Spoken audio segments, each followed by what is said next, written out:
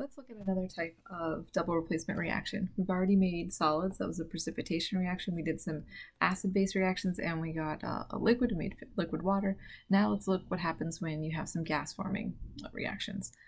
If you have carbonate or bicarbonate as the acid, when that's reacting with an acid, you'll end up with a product that's unstable, something like carbonic acid, and that's going to decompose when you put it in water, and you'll make some carbon dioxide gas. So let's look at this. Let's write out this reaction. So suppose you had something like calcium carbonate.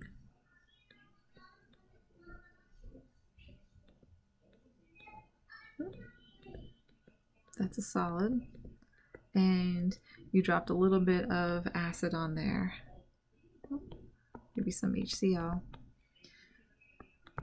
What would you expect to happen? So you would have calcium here, right? Calcium has a +2 ion, and carbonate is CO3 2 minus, H plus and Cl minus. And now if we just did a regular double replacement reaction, we'd have calcium on this side, H plus over here, right? And then they'd switch places. The anions would switch places. I'd have chloride, and then I'd have CO3 2 minus. And when you crisscross applesauce, you get CaCl2 and H2CO3, the carbonate ion.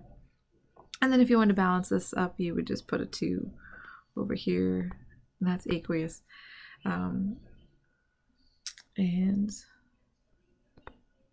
chlorides are usually, remember the solubility rules, chlorides are usually soluble except with silver, lead, and mercury. Now the trick is this guy is not very stable, so he actually breaks down further into carbon dioxide and water. And that's just one of those, you wouldn't know that just by looking at it. This is an exception to any kind of rule. So whenever you make this carbonic acid, it's a product in water, it's going to dissociate into, it's going to break down into carbon dioxide gas and liquid water. So your final reaction here looks like calcium carbonate, which is a solid, hydrochloric acid, making calcium chloride, which is aqueous, and you have carbon dioxide and water, which is a liquid. If you wanted to write the net ionic equation for this, the solid stays together. This guy is a strong acid, it's a strong electrolyte that'll dissociate. This is a soluble ionic compound, so that's a strong electrolyte that'll dissociate. Gases stay together, liquids stay together, solids stay together, so not much really breaks down here. I'd have calcium carbonate, 2 H plus 2 Cl minus. Those are both aqueous. And then you get calcium, that's a strong electrolyte, that's going to dissociate into ions. 2 Cl minus, also aqueous, carbon dioxide, and some water. And your chlorides cancel, and then the rest of that is your net ionic. So that's what happens with carbonate. You can see the same thing would happen with the bicarbonate, which is just HCO. This is not one that I asked you to memorize, but HCO3 minus is the bicarbonate ion. So if that reacted with hydrobromic acid, similar type of thing would happen. You would have ended up with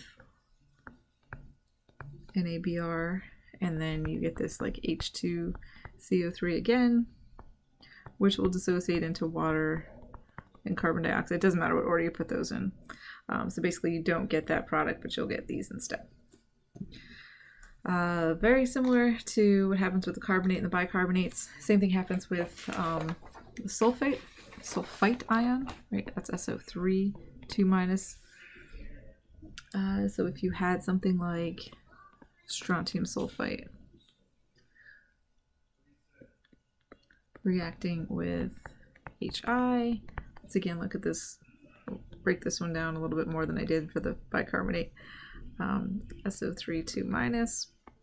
I'm just splitting it up into ions, and then I'm going to write my reaction over here, switch places, and SO3 2 minus, crisscross, SRI2, H2SO3. Now this is the guy that's unstable.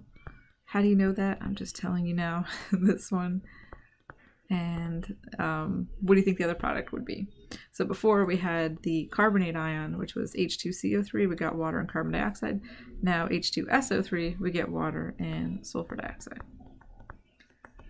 gas. And so balance that, because we have two I's, two H's, and then your final looks like this. That's a strong acid.